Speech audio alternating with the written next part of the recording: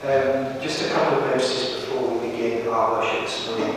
You'll all know that we are now in Tier 4, but that legally public worship can still take place. So please do stick to your plans for coming to St Mary's. It does, of course, go without saying that all advice on precautions remains in place, and we have increased the spaces between your chairs even further so that you feel more safe.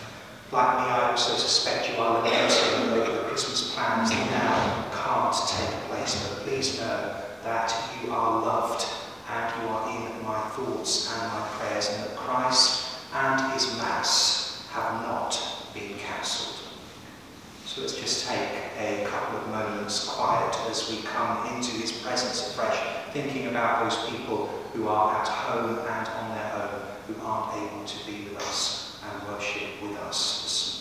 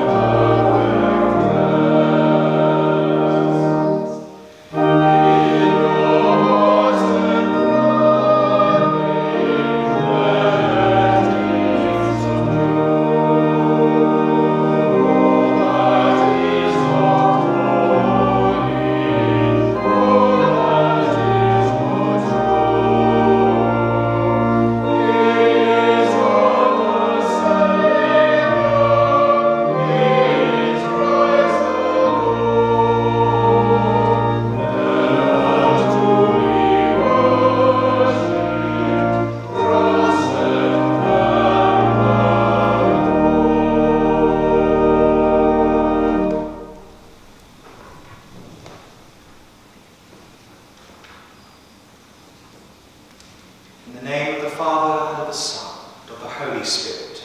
Amen. Grace, mercy, and peace from God our Father, and the Lord Jesus Christ be with you. And also with you. So let's pray together.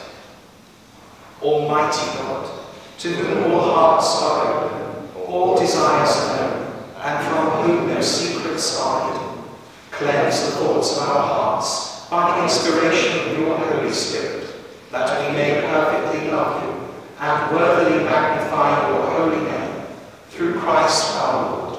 Amen. Lord Jesus, you came to gather the nations into the peace of your kingdom. Lord, have mercy. Lord, have mercy. You came in word and sacrament to strengthen us in holiness. Christ, have mercy. Christ, have mercy.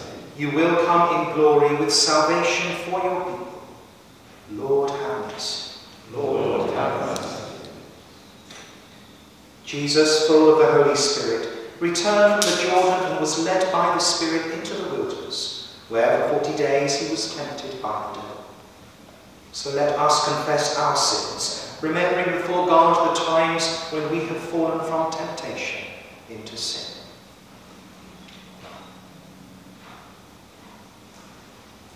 Most merciful God, Father of our Lord Jesus Christ, we confess that we have sinned in thought, word, and deed. We have not loved you with our whole heart.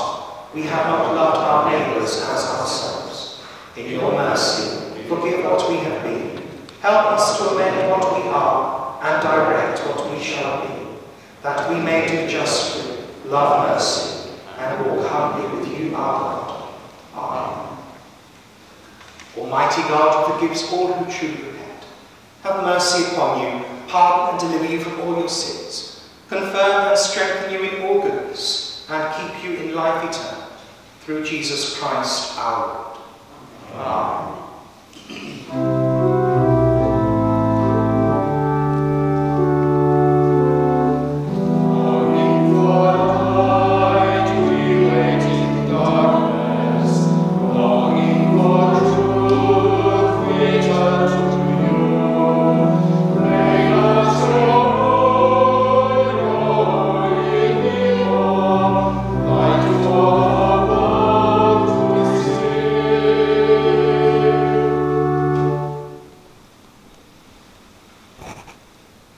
People of God, prepare. God above all, maker of all, is one with us in Christ. Maranatha. Come, Lord Jesus. God, the mighty God, bends down in love to earth. Maranatha. Come, Lord Jesus. God with us, God beside us, come soon to the world that he has made. Maranatha. Come, Lord Jesus. We are God's children. We seek the coming Christ. Maranatha. Come, Lord Jesus.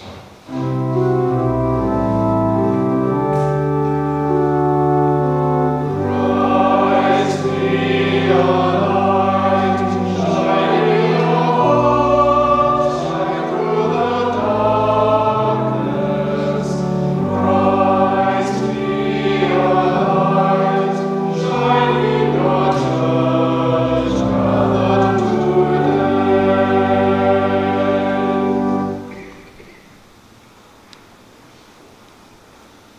So the collect for this, the fourth Sunday of Advent. God, our Redeemer, who prepared the Blessed Virgin Mary to be the mother of your Son, grant that as she looked for his coming as our Saviour, so we may be ready to greet him when he comes again as our Judge, who is alive and reigns with you in the unity of the Holy Spirit, one God, now and forever. Amen. Please sit for our readings. A reading from the second book of Samuel, chapter 7, beginning at verse 1. Now, when the king was settled in his house, and the Lord had given him rest from his enemies around him, the king said to the prophet Nathan, "See, now I am living in a house of cedar, but the ark of God stays in a tent." Nathan said to the king, "Go, do all that you have in mind, for the Lord is with you." But that same night, the word of the Lord came to Nathan. Go and tell my servant David, thus says the Lord, are you the one to build me a house to live in? I have not lived in a house since the day I brought up the people of Israel from Egypt to this day, but I have been moving about in a tent and a tabernacle. Wherever I have moved about among all the people of Israel, did I ever speak a word with any of the tribal leaders of Israel, whom I commanded to shepherd my people, Israel, saying, why have you not built me a house of cedar? Now, therefore, thus you shall say to my servant David, thus says the Lord of hosts, I took you from the pasture, from following the sheep, to be prince over my people Israel, and I have been with you wherever you went, and have cut off all your enemies from before you. And I will make for you a great name, like the name of the great ones of the earth. And I will appoint a place for my people Israel, and will plant them, so that they may live in their own place and be disturbed no more. And evildoers shall afflict them no more, as formerly, from the time that I appointed the judges over my people Israel, and I will give you rest from all your enemies. Moreover, the Lord declares to you that the Lord will make you a house.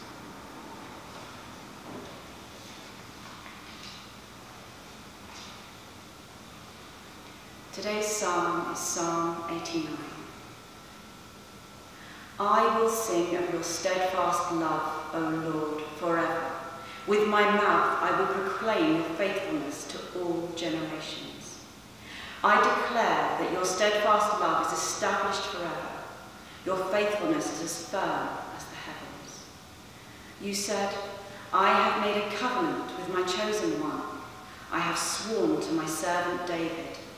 I will establish your descendants forever and build your throne for all generations. Then you spoke in a vision to your faithful one and said, I have set the crown on one who is mighty. I have exalted one chosen from the people. I have found my servant David with my holy oil. I have anointed him.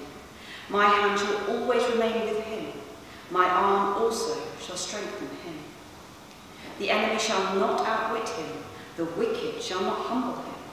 I will crush his foes before him and strike down those who hate him. My faithfulness and steadfast love shall be with him, and in my name his horn shall be exalted. I will set his hand on the sea, and his right hand on the rivers. He shall cry out to me, you are my Father, my God, and the rock of my salvation.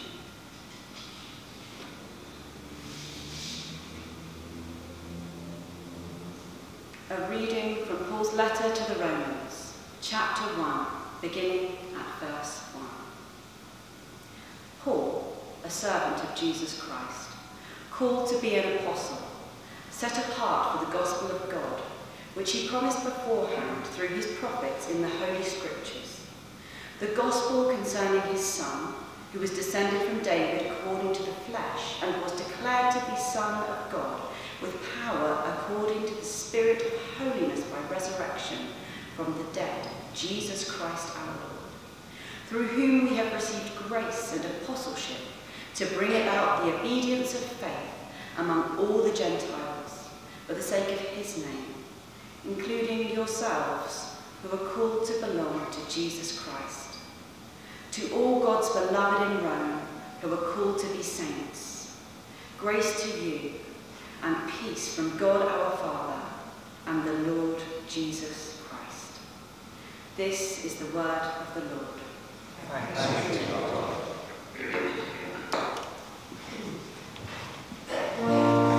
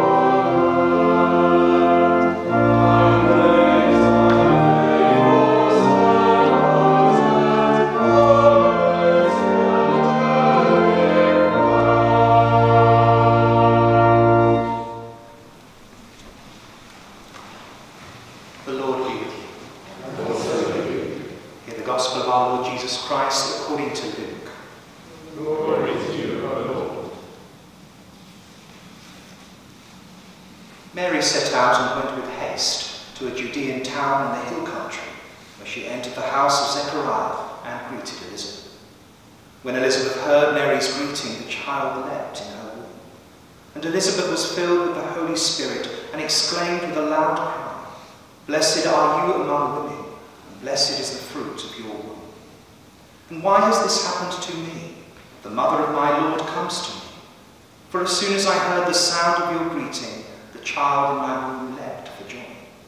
And blessed is she who believed there would be a fulfillment of what was spoken to her by the Lord."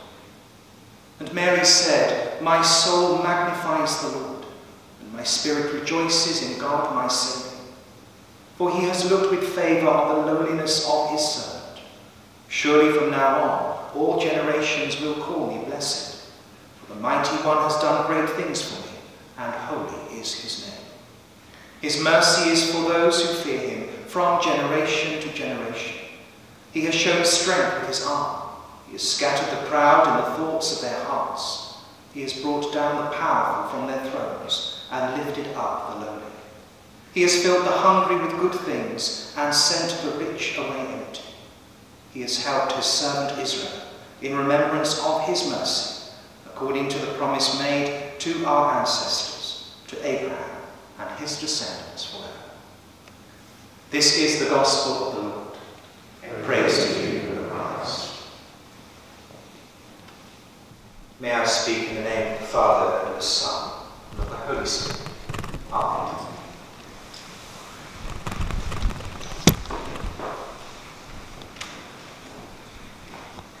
As Pookie just so wonderfully read from Paul's letter to the Romans, to all who are in Rome, beloved of God, called to be saints, grace to you and peace from God our Father and the Lord Jesus Christ. I have never been to Rome, but it is somewhere that I would really like to go. When the Apostle Paul was alive, Rome was at the heart of the Roman Empire. It was the epicenter of politics, government, and power. The emperors lived there, as did the Senate, and everyone who was anyone lived and worked there. Rome was also a very wealthy city, one that was filled with every kind of immorality which you can imagine. There were the arenas filled with the most extreme violence possible, and if you wanted to try something out, and I mean anything, you could guarantee to find the opportunity in Rome. That said, it was also very religious, in that their religion was profoundly influenced by Greek mythology and the practice of emperor worship. It was also home to every culture of the day, including Christians and Jews. But like most Christians at that time, the Roman believers didn't gather as a single congregation in the way that we do today. They met in small groups of house churches, and it's one of these that Paul refers to in Romans chapter 16 that was led by his friends Priscilla and Aquila, who fled Rome and lived in Corinth, later travelling with Paul to Ephesus, where they remain as trusted evangelists and ministers. As far as Rome was concerned, any religion was tolerated as long as two rules were kept. You had to tolerate everybody else's religion, and you had to worship the emperor as a living God. But this, of course, was a problem for both the Christians and Jews, and so intense persecution followed, when in AD 49 the Emperor Claudius banished all Jews from the city and began his persecution of the Christians, who were at the time perceived as a Jewish sect. It was, however, Nero, his successor, who ruled between 54 and 68, that things got worse. He was a brutal madman who began with intense hatred his persecution of the Christians in such a savage manner, using them as entertainment for the crowds, to be thrown alive and ripped apart by wild animals, crucified in all manner of grotesque positions, and then made to serve as burning torches for Rome's dark streets. After the fire of AD 64, which lasted 6 days, destroyed 3/4 of the city, Domitian then came to power. Far from being the crowning achievement of humanity, Rome was considered by many to be the sewer of the universe. and we can now perhaps understand why. And this is the context for Paul's letter to the Romans and our reading today, where he seeks to encourage both Jews and Christians alike about how they should live and worship together, not only for their mutual benefit, but also because of what lay ahead of both of these people with these terrible rules. I guess we would consider that we are living in a very difficult time now, which of course we are. Cut off from families and friends, unsure perhaps of what lies ahead tomorrow, and yet, even in the midst of that, we live in relative safety. Rashid lives in the Sinai Peninsula. He is 17 when Islamic militants begin kidnapping and killing Coptic Christians. Their goal is to force them out. They shot Rashid's father, who was a vet, in the head in front of his wife and his young children. But you know what Rashid's response was? I forgive the ones who killed my dad and sent him to be with Jesus. Imagine facing torture and death for just 5 words. I believe in Jesus Christ. And yet this was the reality for Christians living in Rome, and is for 245 million Christians today as we worship in this place. 5 words which make no sense to someone who doesn't believe. In today's reading, Paul uses 4 words in verse 7, common to the Jewish mind, but to also the average Gentile mind, made no sense. The first of these 4 words are beloved in God, which was an unusual term for the Gentiles because every kind of Gentile faith or religious practice at the time believed that God needed to be paid off because he was always angry. In 1741, the preacher Jonathan Edwards preached the famous sermon, Sinners in the Hands of an Angry God. It had a tremendous impact upon the course of Christian history, but the truth is, God isn't always angry. In the Psalms we read, for his anger is fleeting, his favour lasts a lifetime. The Christian faith stood as an anathema because it taught redemption from a loving Father who is unchanging due to his unshakable love for his people. Paul then uses the word saints. You will have heard me several times preaching about our sainthood. Saints were people set apart, but Gentiles felt as if they were born to be part of this world and not separate from it. Then there is grace, to which Jews were the unmerited favour of God. But again, that made no sense to the Gentiles because they believed they had to work in order to get God's favour. And finally, the peace of God. To the Jewish mind, peace was gained through the Old Testament sacrifices, and to the Christians through the ultimate sacrifice of Jesus upon the cross. And so Paul's sentence, to all who are in Rome, beloved of God, called to be saints, grace to you, and peace from God our Father and the Lord Jesus Christ. You're no good, you're ugly, you're useless, you're worthless, and you will never amount to anything. You are stupid, lazy, and nobody. You've messed up everything you've ever tried, and you will never accomplish anything worthwhile in your life. I wonder if any of those sound familiar. I've heard them, and maybe you have too. But hear them enough, and you will start to believe them. Believe them enough, and you will live in the negativity of them. After Fred Astaire's first screen test in 1933, a memo from the director of MGM Studios said, "This man can't act. He's slightly bold, but he can dance a little bit." Fred Astaire kept that memo over the fireplace of his Beverly Hills home. An expert said of the famous football coach Vince Lombardi, he possesses minimal football knowledge and he lacks motivation. Lombardi earned $30 million a year.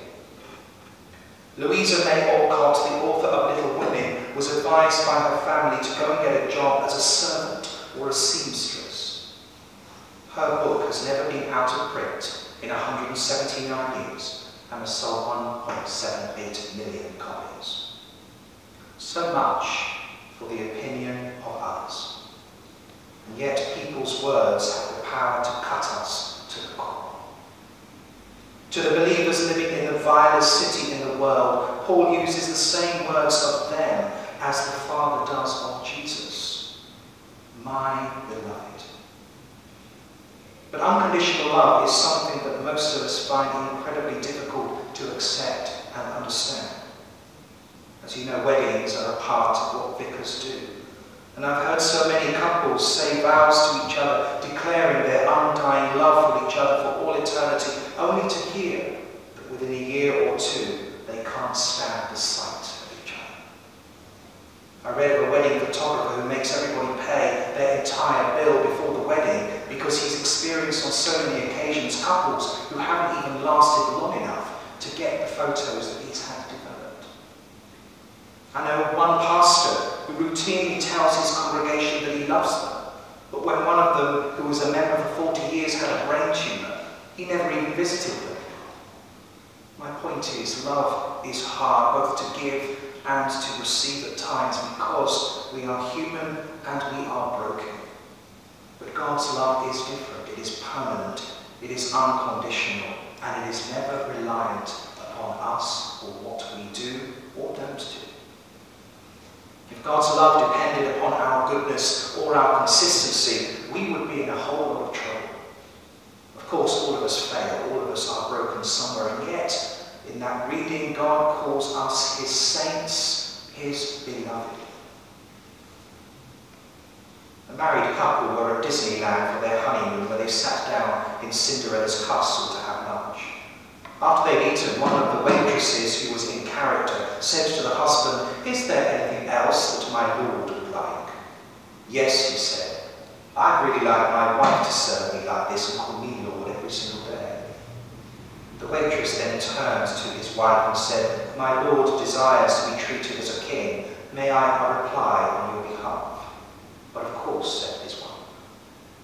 "Tell him he spent too much time in fairyland today, and as soon as he buys you a castle, then you'll start treating him like a king. Otherwise, you'll still kiss the toad that you love every morning." You'll recall the mother of James and John, the apostles, who asked Jesus if her sons could sit one on his left and the other on his right in his kingdom. It's human nature to want to be the best, to want to be first, and yet the Gospels we read say that to be first we must be last, we must be servants, and yet we are still called saints, beloved of God. I think, and I'm sure you do, some people think more highly of themselves than they truly ought, and at the same time others think less of themselves than they really should. Getting the right balance is hard, but if we can learn to receive God's love for us, reflect and live in the good of it, its sacrifice and its grace, then learning to love and be loved in a holistic way can surely be achieved. I'm not sure that I would ever want to introduce myself to anybody as Saint Grant because there are times when I don't act like a saint. Yet, that is what God calls me every day. He calls you the same every single day and the person that is set next to you. We are not saints one day and sinners the next.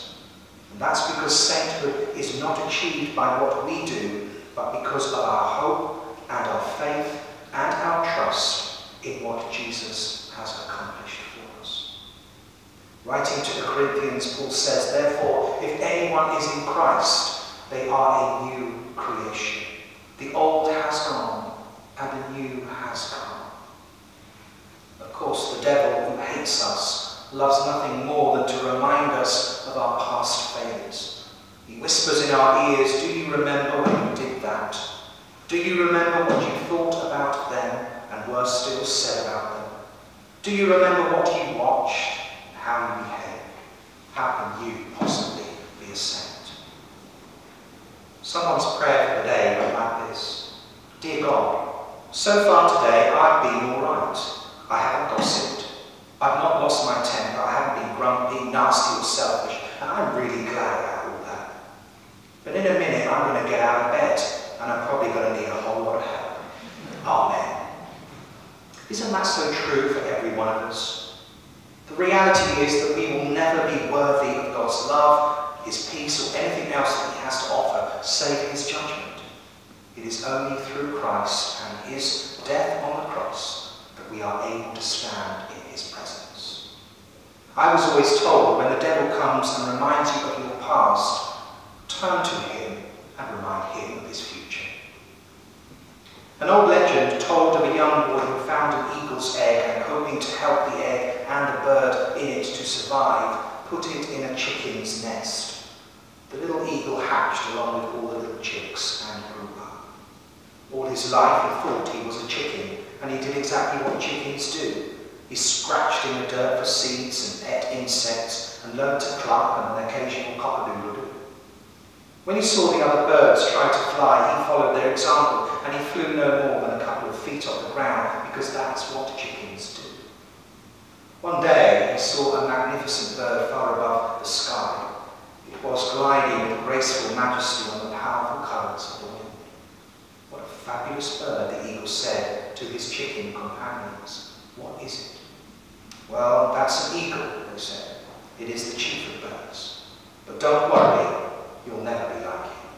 So the little eagle never gave it another thought, and he lived and died as a chicken. Sadly, so many of us Christians live with a similar crisis of identity.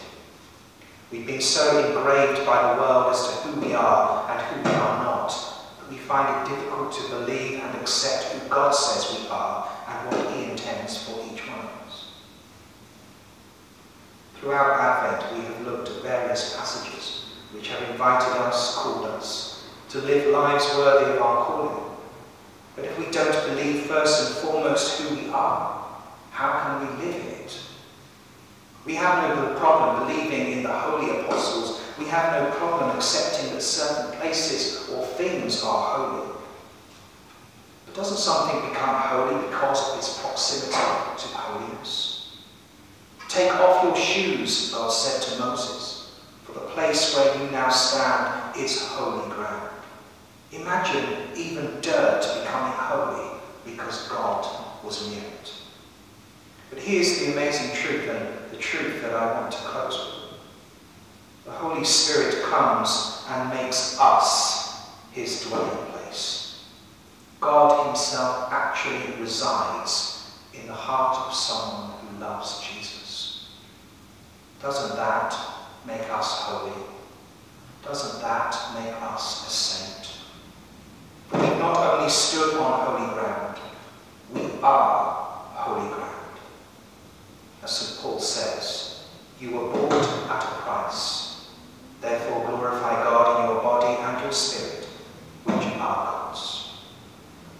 And so, to all who are in St. Mary's, beloved of God, called to be saints, grace to you, and peace from God our Father, and the Lord Jesus Christ. Amen.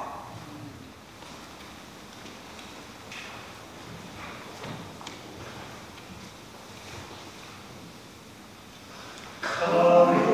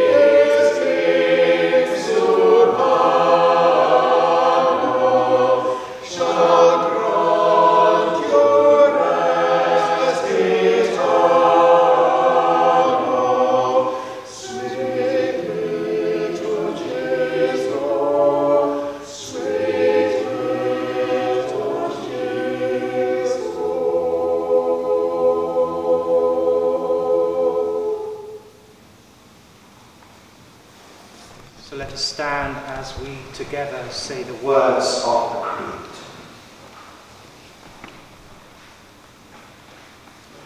We believe in one God, the Father, the Almighty, maker of heaven and earth, of all that is seen and unseen. We believe in one Lord Jesus Christ, the only Son of God, eternally begotten of the Father, God from God, light from light, true God from true God, begotten, not made, of one being with the Father. Through him all things were made. For us and for our salvation, he came down from heaven, was incarnate from the Holy Spirit and the Virgin Mary, and was made man. For our sake he was crucified under Pontius Pilate. He suffered death and was buried. On the third day he rose again, in accordance with the Scriptures. He ascended into heaven and is seated at the right hand of the Father. He will come again in glory to judge the living and the dead, and his kingdom will have no end. We believe in the Holy Spirit, the Lord, the giver of life, who proceeds from the Father and the Son, who with the Father and the Son is worshipped and glorified, who has spoken through the prophets. We believe in one holy Catholic and Apostolic Church. We acknowledge one baptism for the forgiveness of sins. We look for the resurrection of the dead and the life of the world to come. Amen. So let us pray.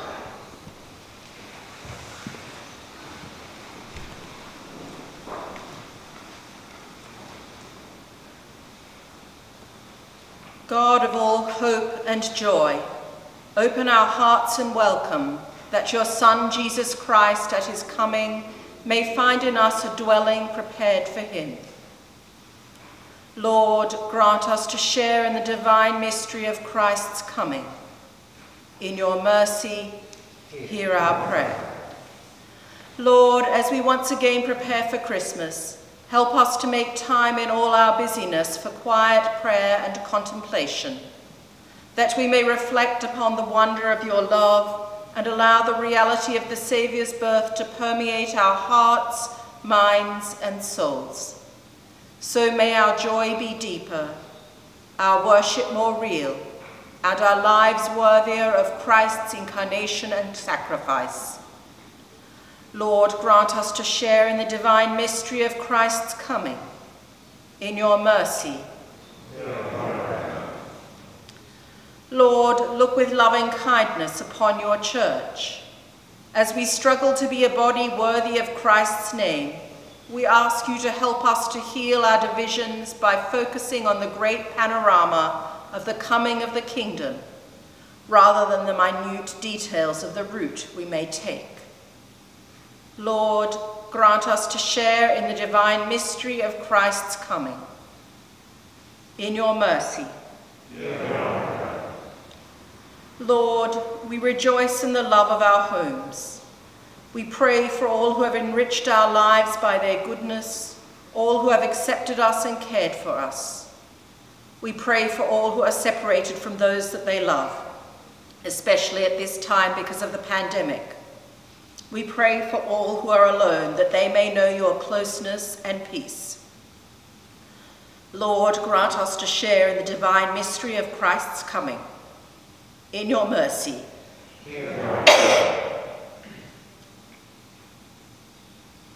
Lord, we pray for all who are hungry for acceptance, who are hungry for love, all who long to be needed. We remember all who are ill at this time, and those who are anxious for them.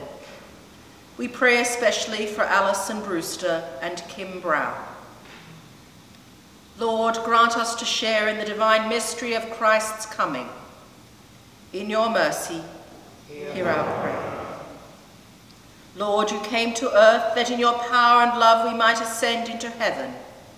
Bless those whom we love that have departed this life with the gift of life and love eternal. Lord, grant us to share in the divine mystery of Christ's coming. In your mercy. Heavenly Father, who chose the Blessed Virgin Mary to be the mother of the promised Saviour, fill us, your servants, with your grace, that in all things we may embrace your holy will, and with her rejoice in your salvation.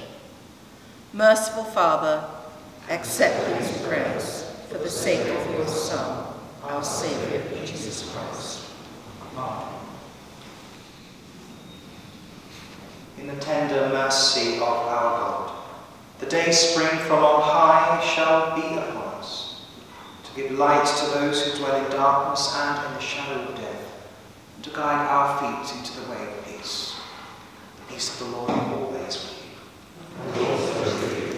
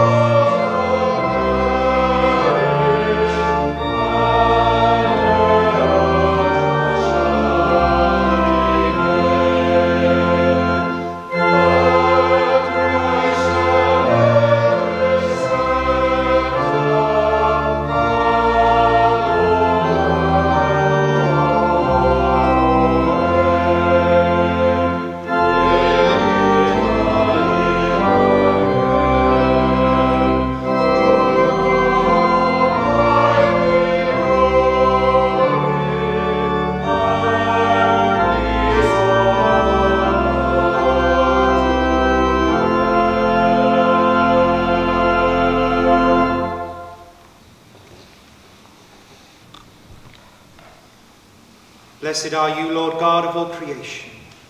Through your goodness we have this bread to set before you which earth has given and human hands have made. It will become for us the bread of life. Blessed be God forever. Blessed are you, Lord God of all creation. Through your goodness we have this wine to set before you.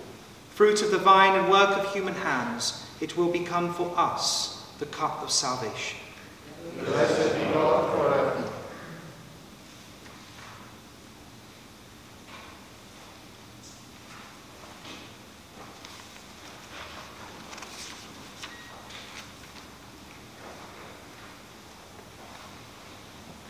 The Lord is here. Lift up your hearts. Let us give thanks to the Lord our God. It is right to give thanks and praise. It is indeed right, good, to give you thanks and praise, Almighty God and everlasting Father, through Jesus Christ your Son. He is the one foretold by all the prophets, whom the Virgin Mother bore with love beyond all telling. John the Baptist was his herald, and made him known when he at last came.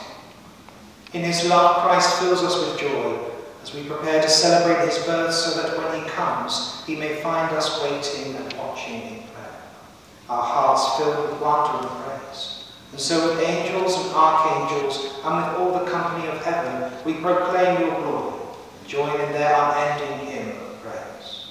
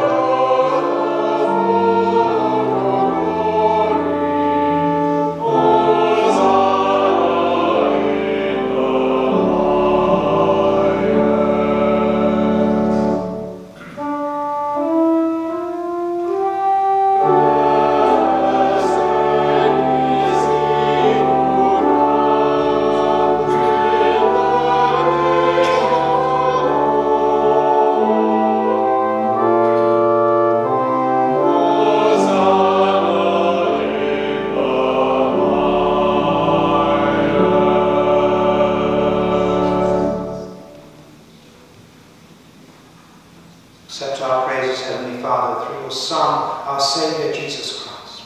And as we follow his example and obey his command, grant that by the power of your Holy Spirit, these gifts of bread and wine may be for us his body and his blood.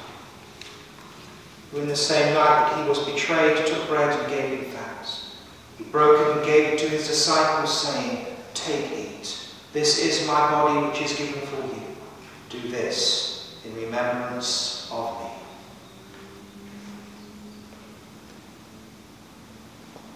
In the same way, after supper, he took the cup and gave you thanks. He gave it to them, saying, "Drink this all of you. This is my blood of the new covenant, which is shed for you and for many for the forgiveness of sins.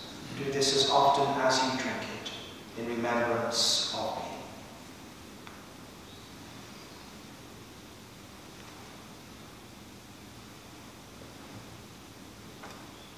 Therefore, Heavenly Father, we remember now his offering of himself, made once for all upon the cross. We proclaim his mighty resurrection and glorious ascension.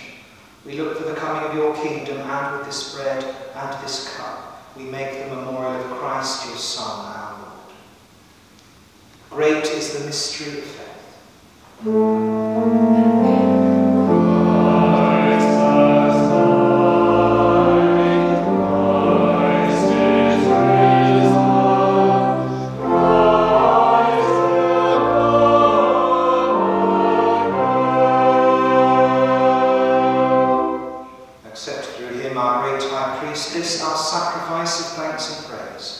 And as we eat and drink these holy gifts in the presence of your divine majesty, renew us by your Spirit, inspire us with your love, and unite us in the body of your Son, Jesus Christ our Lord.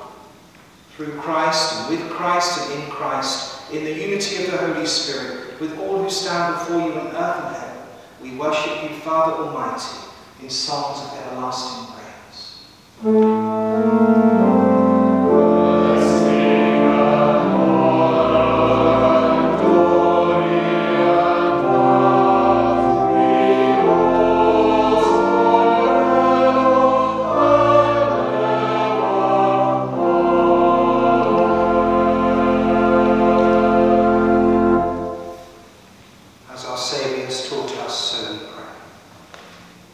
Our Father, who art in heaven, hallowed be thy name. Thy kingdom come, thy will be done, on earth as it is in heaven. Give us this day our daily bread, and forgive us our trespasses, as we forgive those who trespass against us. And lead us not into temptation, but deliver us from evil. For thine is the kingdom, the power and the glory, forever and ever. Amen. We break this bread to share in the body of Christ. Though we are many, we are one body, because we all share in one bread. Oh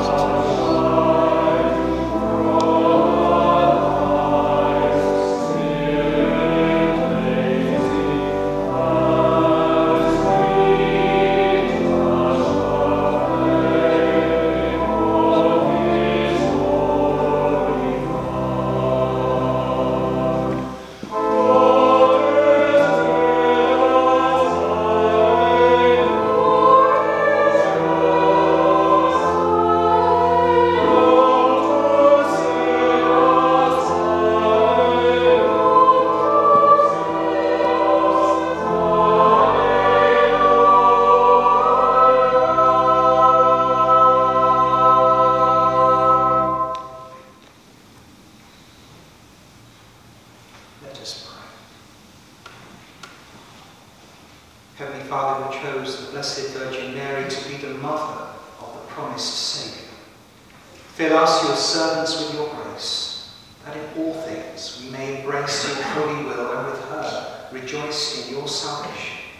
Through Jesus Christ our Lord. Amen.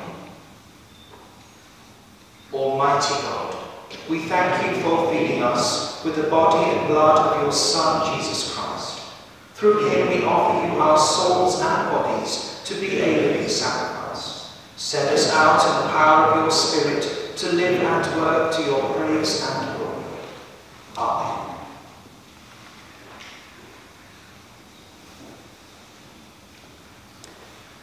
I suspect that most of you were expecting a carol service tonight, and unfortunately we are not going to hold a congregational carol service this evening.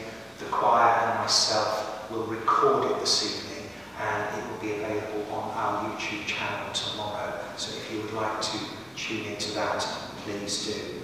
Likewise, unfortunately, our speaker for tomorrow evening's cheese and wine event has had to cancel, and so there will be no service tomorrow night. And I've also made the decision not to go ahead with the service of Stations of the Nativity on Christmas Eve morning.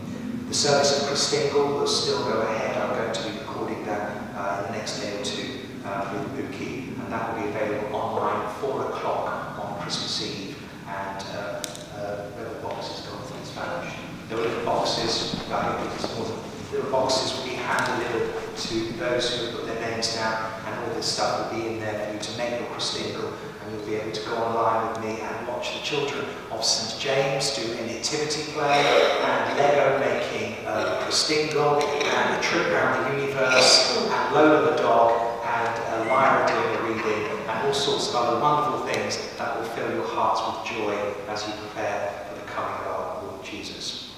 And then midnight mass will still continue. So the choir and myself will be here, and we will await your presence at 11:30 at midnight, and we will continue with that service. So please do come to that. You can see that the spacing is adequate. In fact, it is more than adequate, more than is required legally of us, and so you are quite safe. You will be scanned, your temperature will be scanned when you come in, because I bought one of those little devices, and please make sure that you use the hand gels when you come in and when you come out. And when you come in, please take your seats and don't move until after the service, and I will explain a bit about Mass how that will work when we come to the end of the service. And likewise on Christmas morning at 9:45 here, there is a service of worship, so please do come to that. Can I just remind you, please, that if you have got Christmas cards and you would like to hand them out, please do so, but don't leave them at the back of church because they pose as a risk. So please only hand cards out to people, and if they're not here, then send them in the post. Please don't leave them at the back of church. If you do have chocolate for the Christingle, I will be glad to receive it, or if you would like to give a donation in lieu of chocolate, I'm happy to go and purchase chocolate on your behalf. So if you have those, please leave them at the back on the font. Morning private prayer is available Monday through Wednesday this week between the hours of 2 and 5. And if you don't mind, please don't enter the church building outside of those times, because the chairs need to be cleaned every time they're used, and we can then monitor when they've been cleaned and when they have not been cleaned. So please can you make sure you only attend church Monday to Wednesday between the hours of 2 and 5, and the services that are available. Thank you.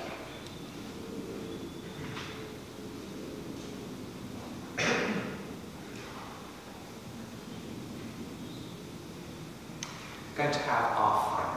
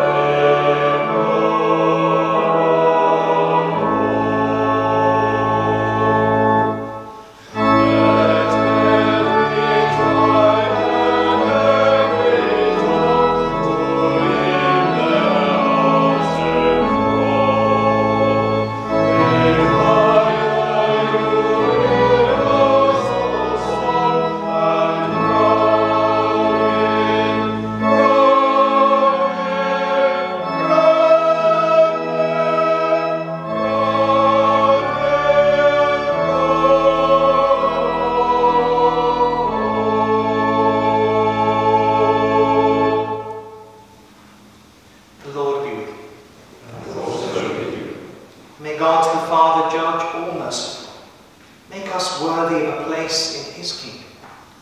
Amen. May God the Son, coming among us in power, reveal in our midst the promise of his glory. Amen. May God the Holy Spirit make us steadfast in faith, joyful in hope, and constant in love. Amen. The blessing of God Almighty, the Father, the Son, and the Holy Spirit be among you and remain with you and those you love always. Amen. As we await our coming Saviour, go in peace to love and serve the Lord. In the name of Christ. Amen.